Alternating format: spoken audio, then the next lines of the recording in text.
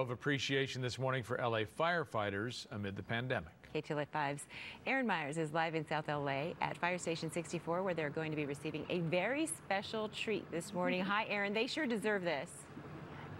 Hi, you guys. Good morning. Yes, they absolutely do. This past year has been so hard for everybody, but of course, first responders, medical professionals have been doing so much to keep us safe. They've been out there on the front lines throughout all of this, and so we do want to say thank you with our partners at Wingstop. But I want to bring in Chief Jamie Moore and Battalion Chief Peter Chow to talk to us this morning more about what they've all been through here at LA City Fire this past year. Chief, fill us in on what this past year has been like for your firefighters.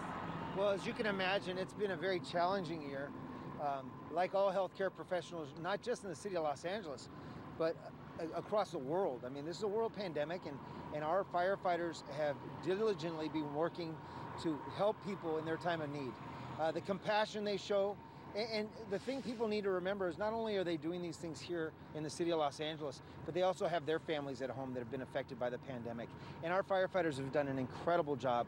And we really want to thank our partners at KTLA and for all their support, and Wingstop for the support that they're showing our firefighters. They really appreciate it. There's a lot of times they're so busy that they don't get a chance to cook. So having a delivery like a meal like this is very special to them.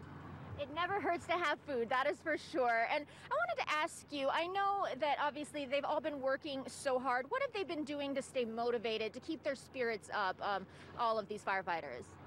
Well, our chief officers, like Battalion Chief Chow here, communicate with them on a regular basis. They're constantly keeping them well informed. We've learned the importance of communication, and we've been challenged with new ways of communicating, technology. So we hear about the rest of the world using Zoom calls to communicate. We're doing the same thing. We're maintaining our social distancing.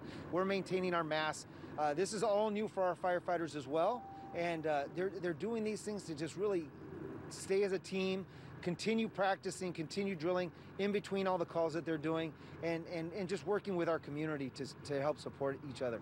And of course, they have been setting such a good example for all of us. And thank you so much for talking to us. The next time we will see you, we will have food for all of you, so you can chow down. That's for you, Battalion Chief Peter Chow. We want to say thank you to our partners at Wingstop for their help too as well. Once again, thanks to all the firefighters here too. We will have them back, and next time, hopefully they will be eating. On that, I'm Aaron Myers here in South LA. I'll send it back to you in the studio. Nothing like a good Wingstop. No kidding. Yeah, those guys deserve it. All right, thanks, Aaron.